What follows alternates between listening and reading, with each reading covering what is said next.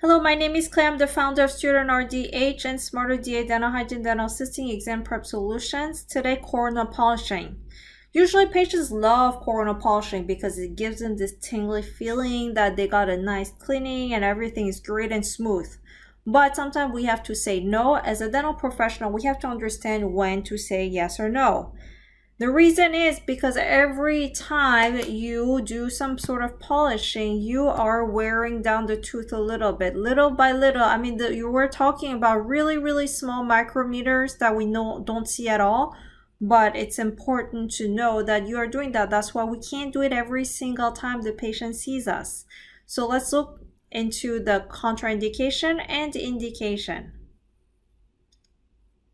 Now, this is the indication. I know the letters are pretty small.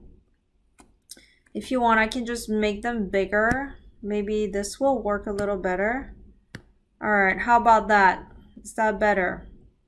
Okay, so what I have here is a picture of some stain.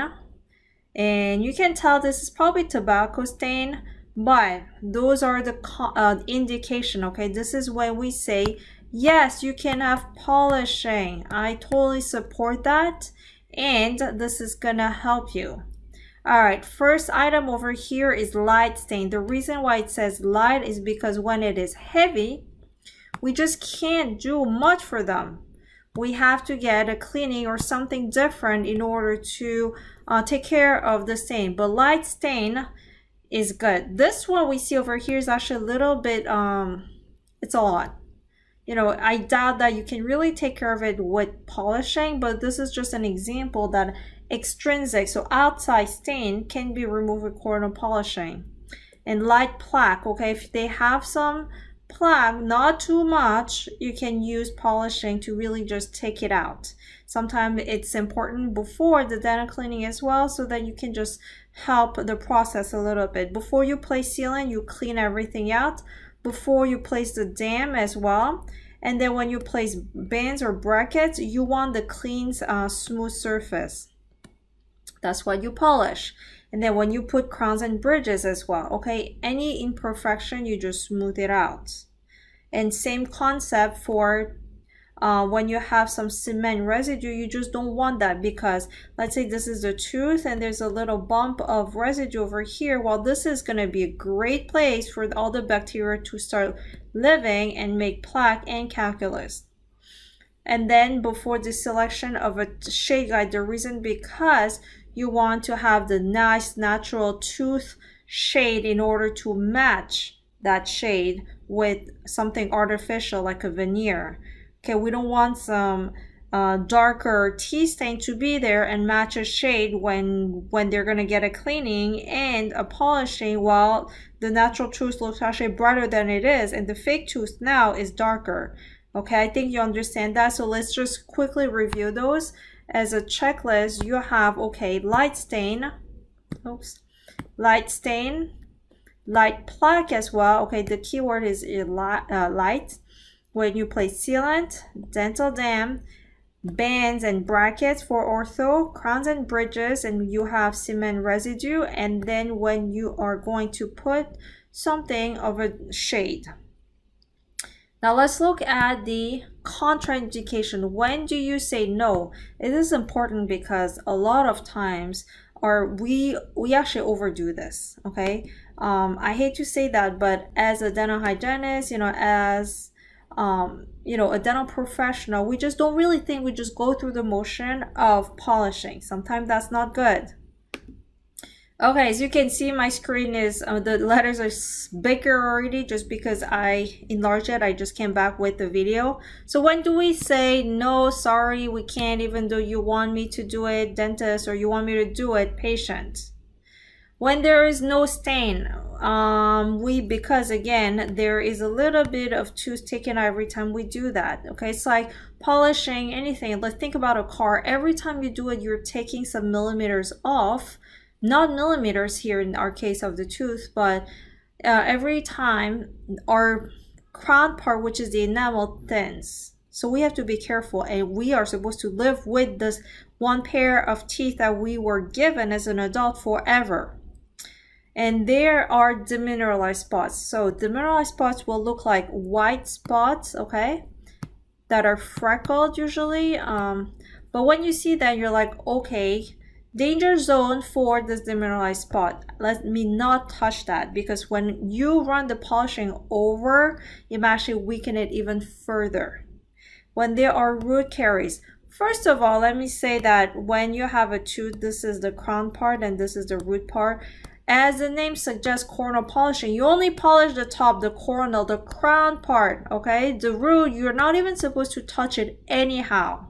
But especially when you have caries, it's a no-no. You don't touch that part.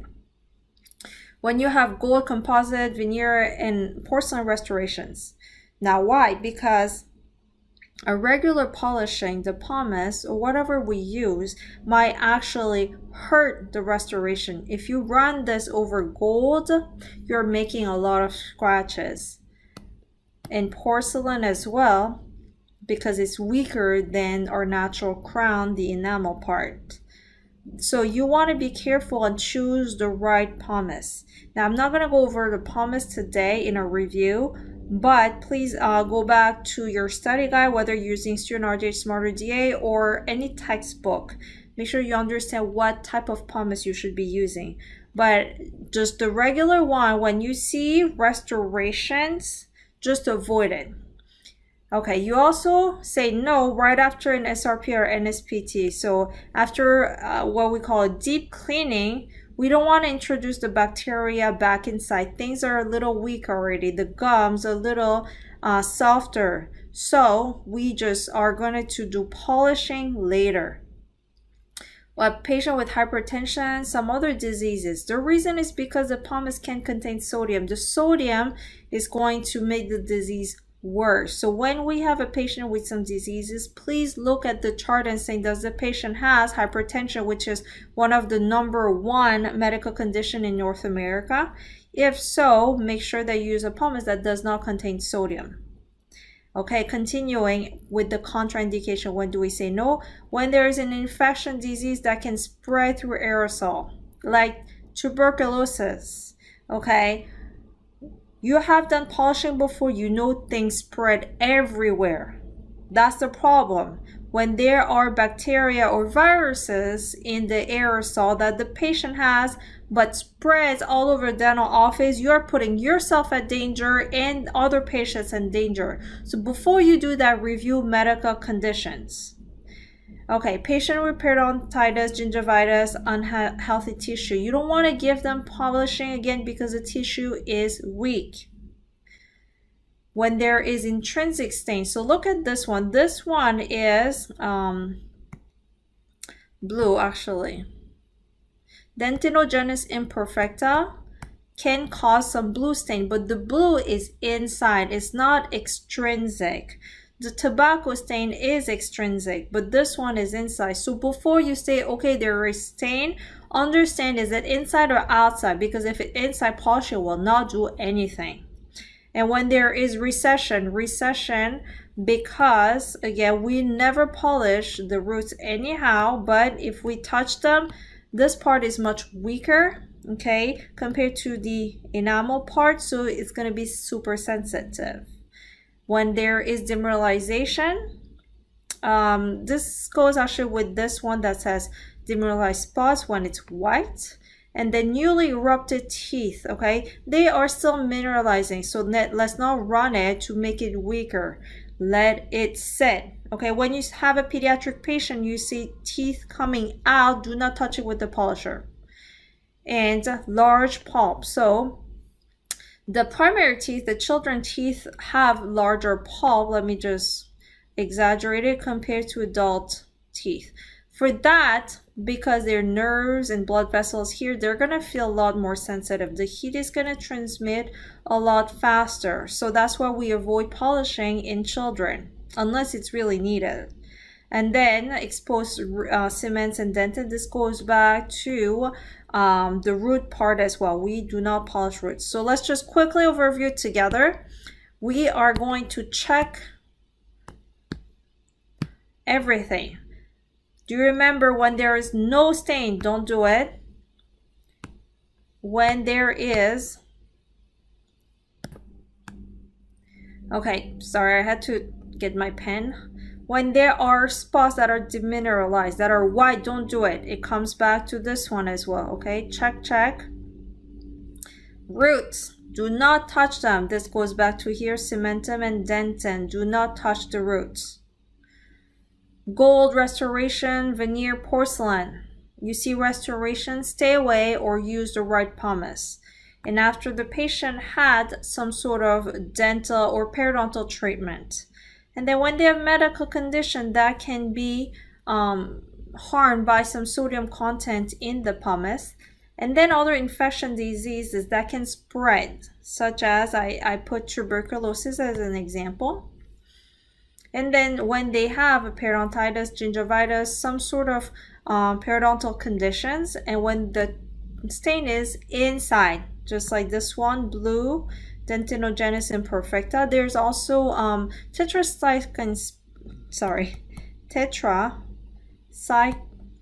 stain. And this one also is inside, okay? You have to differentiate between the outside and the inside. When there is recession, goes back to the root, no. And then when you have a new tooth, okay, the new ones, the babies, do not touch it. Do not touch it with the rough things, just like, you know, baby skin. You apply them the nice lotion, same concept. And when the teeth have large pulse, which are usually the primary teeth because of sensitivity. So I hope this all makes sense, okay? If you want this checklist, actually go to StudentRDH or SmarterDA and find the blog about coronal polishing. And from there, you will see an area when it says, do you want to download this checklist? I hope this was helpful. My name is Claire. You can always email me, clairej@studentrdh.com or clairej@smarterda.com. Have a wonderful day. Bye.